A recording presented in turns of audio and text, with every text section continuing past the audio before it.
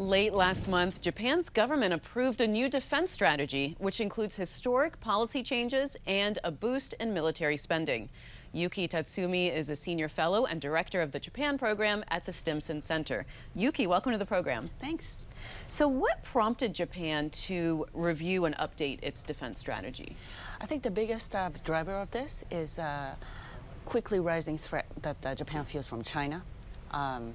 It already has tripled its defense spending compared to what Japan had been spending previously, and they really felt the need to really modernize its defense capability, and that really had prompted to revise defense strategy as the country was actually going through a more thorough revision of its own more broader national security strategy, which was also released together. What specific lessons did Japan take from Russia's invasion of Ukraine?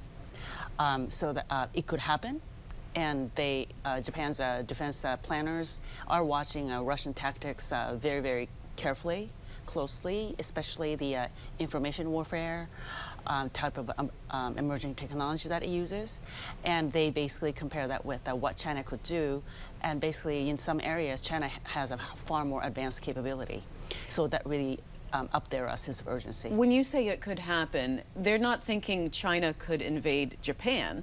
No, China, that would not happen. That's not what they're thinking. But there's the little island called Taiwan, which is strategically very, very important for Japan. And because of the proximity of Taiwan from Japanese territory, if China had some aggressive intentions and did try to do anything closer to what Russia did to Ukraine, it quickly spills over to Japan's own territory. And let's not forget, Japan does host a sizable U.S. forces in its own soil, and many of that forces will be deployed to come to help Taiwan defending itself. What are the specific weapons and capabilities that Japan is investing in as part of this new defense strategy?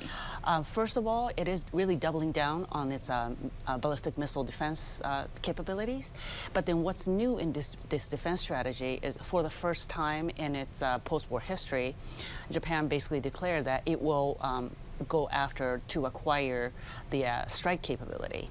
Now, they still are placed in the context of we only use it to defend ourselves and our allies, but it is a watershed moment for Japanese defense planners. That's what I was going to ask you. Is this solely defensive, or is there a provision for a preemptive strike?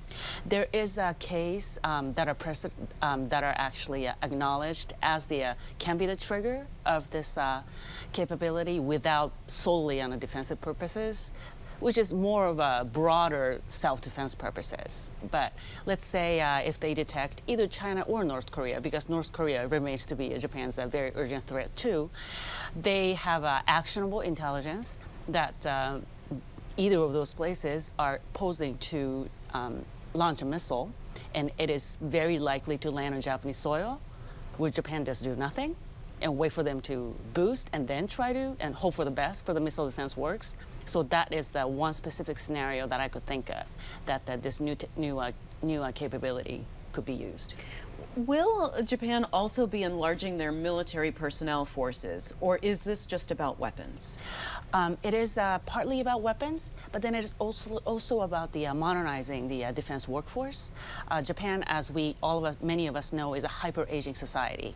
So even though Japan would love to increase its personnel, in terms of the demographics, it's not exactly a feasible option.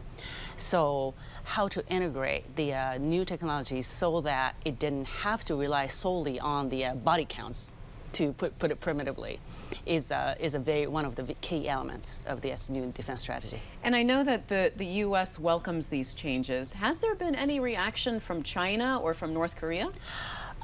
China, of course, always reacts to whatever Japan tries to do. And North Korea, same way. They're always rhetorically always try to provoke this memory of Japan way back in 1930s. But I think reaction from Washington really tells that Japan is in a very different place now. China is also known to use economic coercion. How does Japan react to that? How do they defend against something like that? So one of the key developments that was not exactly reported all that much here is that Japan finally turned its focus on what the Biden administration called economic security. And that's all about protecting critical technologies and making sure that all these technologies that contribute to economic growth will not be used for malicious purposes. And that wholesale legislation for the first time was enacted in Japanese Diet last fall. And that was the precedent. That was like a prelude to this new national security strategy, which dictates the defense strategy. How significant is the boost in Japan's defense spending, and what impact do you think it will have on the security and the deterrence in the Indo-Pacific?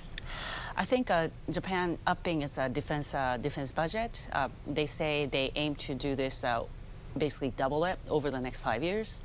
Have a tremendous impact on it. First of all, I think it will help U.S.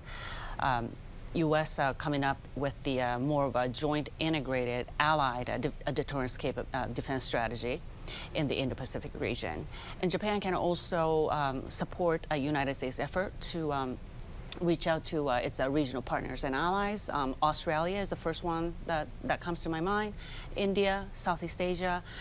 And even Japan is really now investing its relationship with some of the key NATO allies, like France and Germany, that also does have interest in stability in that region. Yuki, thanks so much for being on the program. Nice to talk to you. Very nice to talk to you. Thanks for having me. Thanks for watching. If you enjoyed the video, give it a thumbs up and subscribe to our channel so you don't miss out on any future Government Matters interviews.